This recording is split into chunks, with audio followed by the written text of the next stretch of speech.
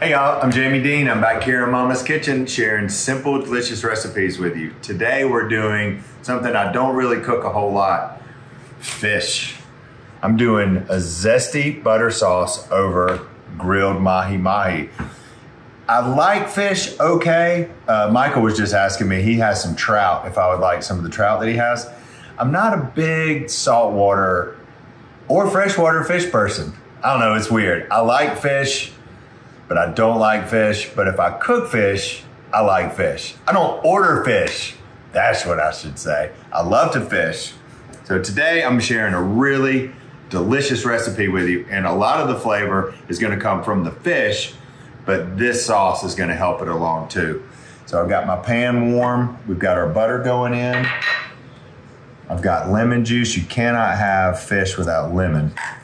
We've got some pepper. I've got some fresh garlic, some seasoning salt rather than regular salt today. And this is where a lot of the flavor is gonna come from. I've got some fresh chopped basil.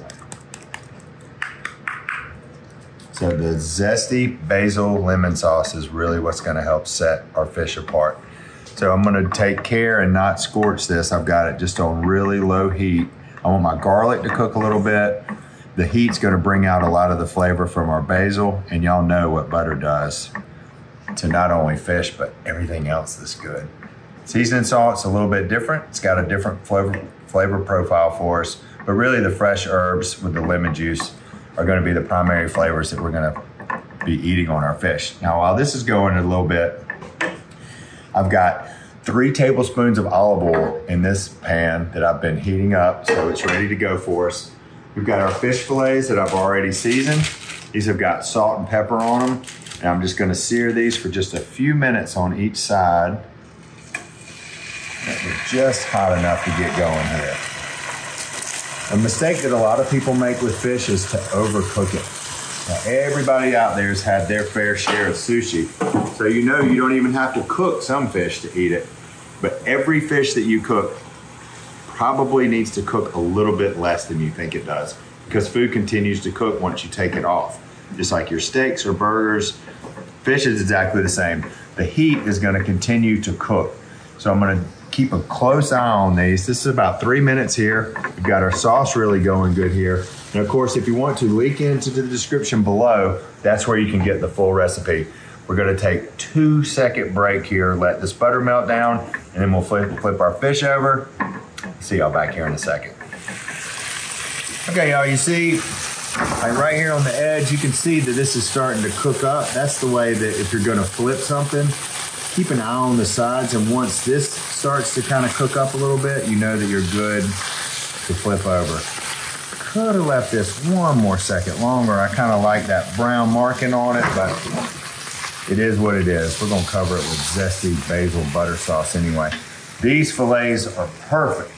And this only takes about 3 minutes on each side. So while we finish this, I wanna remind y'all, be sure and subscribe to Mom's YouTube channel, where you can find all of these delicious recipes. It goes back years, and we're gonna be doing them for years to come. So Mom's YouTube channel is always gonna be a great resource for y'all for simple, delicious recipes that you share with your family. Now give me about 2 minutes, and we're gonna finish this fish off when we come back. Okay, y'all, it's time to eat. You know that fish is brain food? Maybe I should eat all 3 of these myself. I'm gonna turn this off. What I really love about this mahi too is that it doesn't have a very strong fish odor.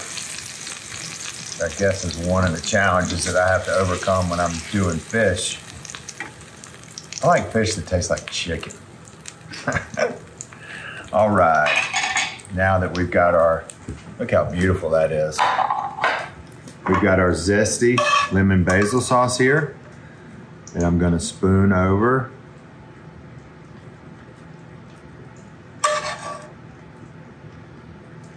So pretty. Really, really, really pretty. I've got a little bit of fresh greens here. If you have some fresh basil, that would be nice on the plate too. I'm using a little bit of parsley, and I've got a little piece of lemon, and I'm gonna squeeze right on top of that. And so that's it, y'all. The only thing missing is my lips. Thanks for tuning in today. I'll see y'all around the kitchen.